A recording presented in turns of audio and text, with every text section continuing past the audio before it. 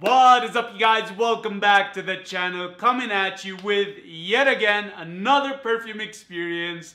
And for today, continuing with the artisanal sampler theme, and none other than Ensar Oud. Yes, I've got way too many of these, so you guys hang in there. But I digress. For today's Ensar Oud sampler, we have Olde Hind pure perfume, and I've got quite a bit in here, more than a smidge, so I'm pretty stoked about that. And this one is really a take on traditional Indian attars that are typically composed of oud, musk, and sandal or santal for those of you that are into the Parisian style of perfumery. And what we're gonna do is, you guys, we're gonna get into the musing and the notes of the Ensar Oud website. This one is succinct and brief, so it won't be painful for you guys, but also give you an idea of the vibe of what's going on in here.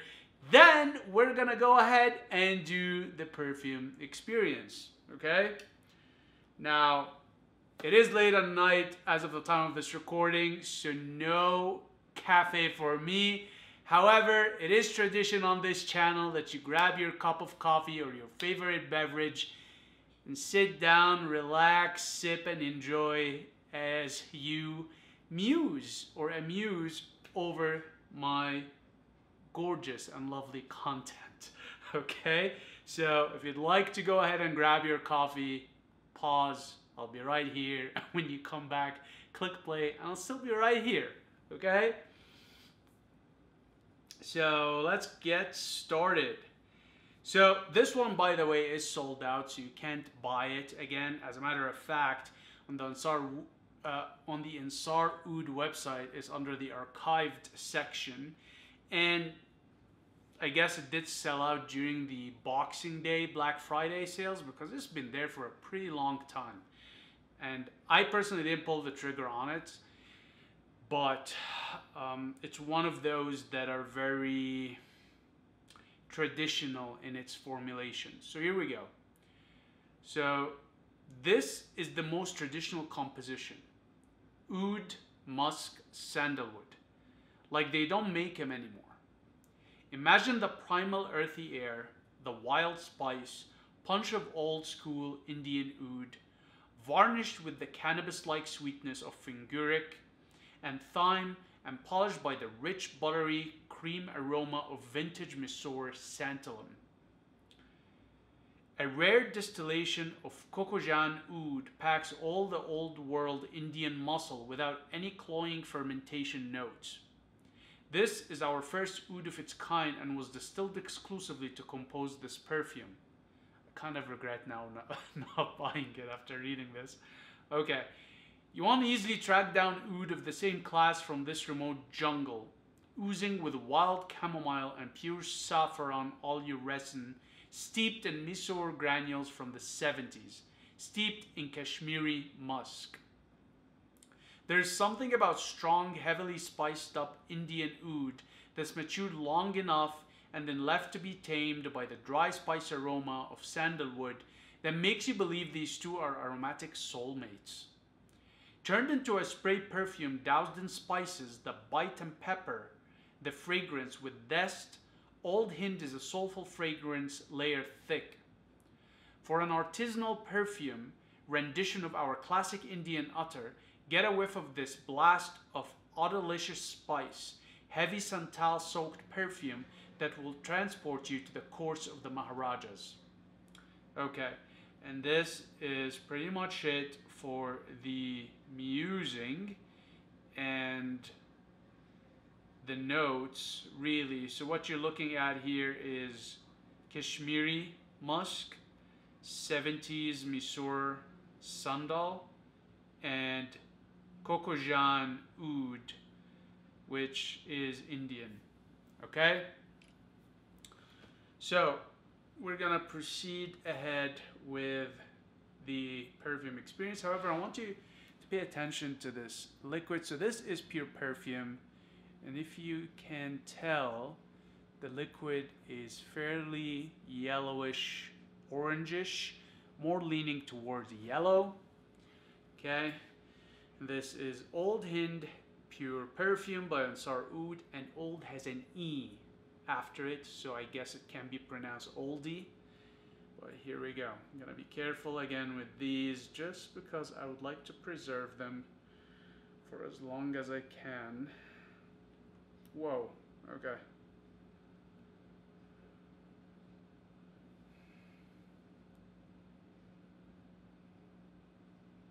Okay, wow. That is something, you guys.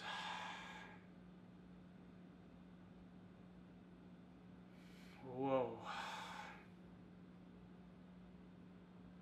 Yeah, so again, off of the top, all right? And that's smelling both from the cap and the vial. The oud has an antiseptic quality to it. Now it's very subtle, not like some of the other samplers of straight up ouds, obviously, because this isn't just oud, but you do definitely get that antiseptic quality in here. You certainly smell the finguric. Okay, I'll tell you that much. Now, I grew up eating finguric. I've tasted finguric in food. I know what it tastes like, so it's not just the seed, but finguric leaves too. And man, this is finguric heavy, okay?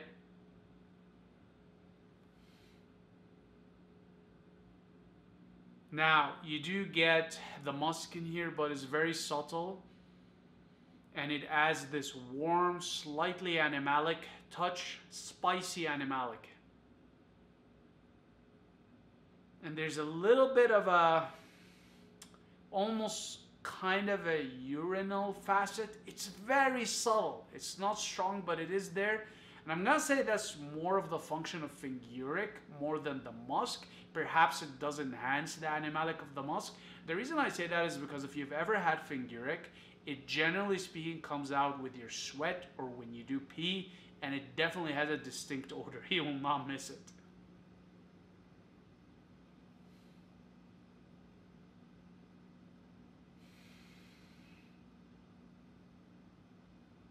You can pick definitely on the sandal here. It's very relaxing, very soothing, very warm. You get those creamy facets without me even rubbing it on. That's what I'm picking on. There is some spices in here other than finguric, but it's a bit tough to pick on what they are. The other thing is that this does have an earthy quality to it, but it's very subtle. It doesn't have this strong forest black soil scent to it. It just has a nice airy forest green facet to it.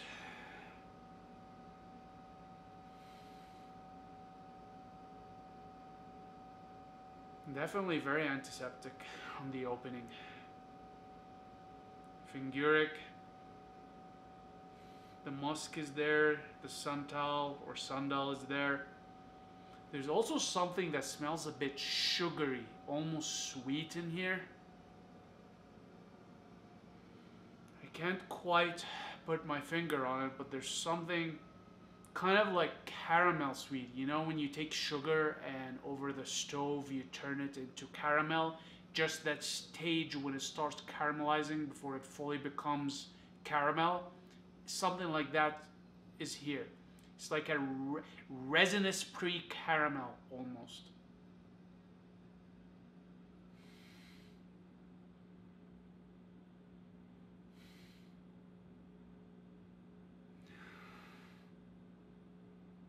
I'm gonna say the finguric here, just because I mentioned it earlier, does have a bit of a sweaty facet. It's very subtle, and maybe to me it comes across that way just because I know what it smells like when I sweat it out, when I have it in food. So yeah, super nice, super nice. All right. So this one is, as we've read in the musing, is basically an imitation of the old traditional Indian attar of oud, misur, and musk. And this is a pure perfume version. And again, in terms of what are you gonna do with this? Again, this isn't really something you're gonna wear for the masses, okay? This is something that you're gonna wear for yourself. It's something that you're gonna wear during your leisure time, your relaxation time, meditating, praying, going out for a walk in nature, anything that really helps you sort of relax. Actually, I can even see you wearing this while you're golfing, okay? Whatever it is that you do for relaxing and meditating and taking it easy and chilling, you know, and recharging, this is the kind of perfume to put on, all right? This isn't the kind of perfume that I'm gonna say you want to wear in public in large quantities, and here's why.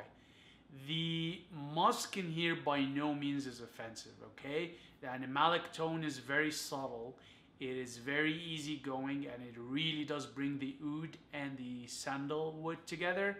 However, that finguric, my guy, even as I close the little vial right now, it is wafting towards my face. So if you've had finguric before, it does have a sweaty facet to it.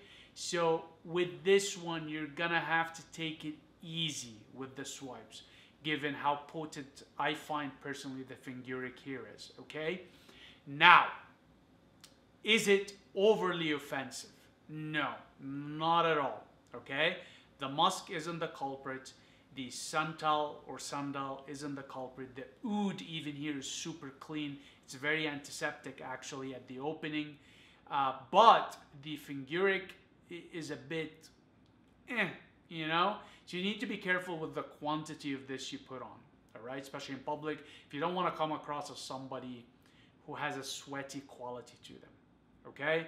Now, in terms of performance, again, I haven't tried it on my skin right now, and just going on by overall Ensar, I'm gonna say that this will perform actually fairly well as a skin scent. And again, usually when I say skin scent, I'm gauging it by my own skin. I know that my skin eats up perfumes and oils very hard. So typically speaking, I need some beast mode perfumes that will last long to perform on my skin. However, I know for a fact, having had a few Ensars, that this one is gonna be a skin scent. Now, even though I just said earlier that the scent is wafting off of the bottle, rising towards me now, off of the little vial, this is just basically because I aired it out and I haven't opened it in a while. However, I know for a fact on my skin that's not going to be the case. So in terms of projection, trail and sillage, if your skin chemistry is like mine, just soaks up anything you put on it, then this is going to be a skin scent, okay? It won't be beast mode. It's just going to be a hitch or a little bit just under strong, okay, in terms of performance. In terms of what you want to wear with this, honestly, again, going back to the theme and context of relaxation, meditating, praying, chilling, taking it easy, wear something loose, wear something relaxing, wear something that you feel at home in and you don't feel too fussed or too rushed, okay? You don't want to wear this on formal or casual or an outing really. It's just not that kind of a scent, okay? In terms of seasonality and time of day, I'm gonna say that this is good across all 4 seasons. And here's why. Even though there is musk in here and there is sandal, which typically is associated with colder weather like fall and winter, the concentrations here aren't too high that they would merit use only for fall or winter. You can comfortably wear this in summer and spring too, just because the concentration here is fairly evened out and fairly subtle. Nothing is overpowering here between the oud, the musk, and the santal or sandal. I keep saying santal today for some reason.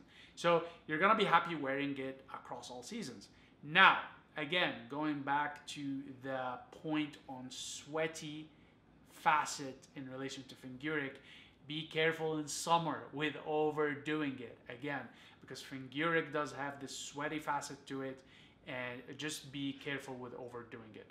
Okay?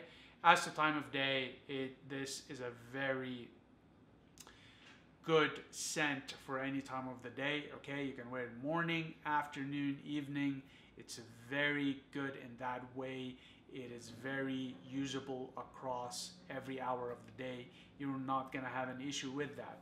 All right, now in terms of who would appreciate this, think of, you're on the younger side, okay, meaning under 30, preferably under 40. I don't really think you're gonna have an appreciation for this unless you're a frag head, and in particular have a preference for old style Indian utter craftsmanship and perfumery. Okay, this is very old school. It's a very simple formulation but very complex at the same time, and I think to really appreciate this, you need to have a mature nose. You have to have experienced enough perfumes and utters to really understand this. Even right now, as I say this to you, I can't, in full honesty, say that I have full appreciation for this, just because I am on my own perfume journey. And this, even though I've been exposed to this kind of style of Indian perfumery in a young age, I'm still not quite there yet to fully appreciate this, okay? Now, with that said, don't let this stop you from getting your nose on it if you can. I mean, you can't get samples or bottles from Ensar anymore. So if you can get in the aftermarket, by all means do that. However, I would say that you need to have a mature and refined nose to appreciate this, okay? You need to know what you're getting into. You need to understand the interplay between the ingredients, their facets, but most importantly, you need to appreciate an old school style of perfumery and utter that's not very prominent nowadays anymore, okay? With that said, would I recommend Olde Hind Pure Perfume by Ensar Oud? Yes, if you are into old style Indian utter, a mix of oud, musk, and santal or sandal, again, I don't know why, okay. If you're into that, this is your jam. You're gonna love this and you're gonna thoroughly enjoy it, okay? And most likely for you, is gonna bring up some really good memories from back in the day when you were a kid, around your family members that applied this on, okay? So this is that kind of a perfume. If you are into that, get your nose on it, get your wallet on it, cop it, you won't regret it, okay? And generally speaking, I find with Ensar's work, you rarely regret anything you get. All of his offerings are really, really good and super enjoyable. I know that everything I've obtained from him to date has been really good. And by the way, for any of the perfume experiences I make, I'm not sponsored by the brand, nor do I get paid to say anything. This is just my own experience with the brand, you guys, and I do thoroughly enjoy it. I'm not gonna put anything out here that I don't personally enjoy, and I do have some of these in my collection. You'll never see me make a video about them, just because I don't really see the point to bash on a brand or a particular perfume that someone else might appreciate and enjoy. Just because I don't enjoy it or appreciate it doesn't mean it's a bad formulation or a bad perfume experience. So I only cover things here that I enjoy, okay? With that said, get on it. If you're into old Indian utters and perfumes, get on it. You won't regret it. You're gonna love it. With that said, I'm gonna cap it here today, you guys. As per usual, very much appreciate your time and attention, and I'll see you in the next one. Cheers.